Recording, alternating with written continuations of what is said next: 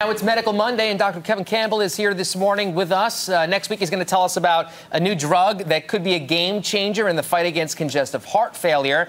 But today, let's talk about this rare virus that infects kids and causes mild to severe respiratory symptoms. It's spreading pretty quickly across the country. Really Doc, good to see you. Good to see you, Phil. Any cases here in North Carolina that you know of? The CDC has reported that we do have cases in North Carolina, Georgia, and a few other southern states. It started in Colorado, spread to the Midwest. I've talked to some of my pediatric colleagues here in Raleigh and in the viewing area, and we haven't seen any severe cases of this yet in our viewing area. What are some of the symptoms if folks do start to see a little bit of a pop-up here and around? So this is caused by an enterovirus, which is a common cold virus, and this is called enterovirus number 68.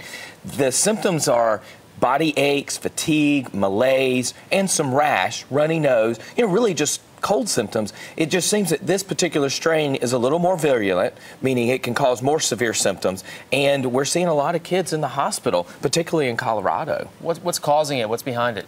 I think we have a really virulent strain of this, and it's the most common thing that we're seeing is kids with asthma and kids with a little bit younger and kids with other chronic diseases are having more difficulty. Believe it or not, 900 cases in Denver, in Colorado. Wow. 88 are in the hospital, and 15% of those guys are on ventilators or breathing machines. So this is a very severe form of this stuff. No doubt about it. And as we always ask you on the show here, what can we do to prevent this type of thing? So I think this is a good time to review good hand hygiene with your children. Sounds silly. Warm soap and water and sing Twinkle, Twinkle, Little Star. Right. And then you're done washing your hands. Other things in schools and whatnot, I think our teachers can wipe down commonly touched surfaces. In daycares, we want to wipe down commonly touched and shared toys and that sort of thing, because that's how this stuff spreads. And if we can use good hand hygiene, we'll be able to make sure that this doesn't become a problem here. Yeah, let's hope not. Exactly. Fingers crossed. Doc, always good to see you. Very important topic this morning. Also, if you have a question for Dr. Kevin Campbell, really easy. Log on to our website, WNCN.com. Search links we mentioned. From there,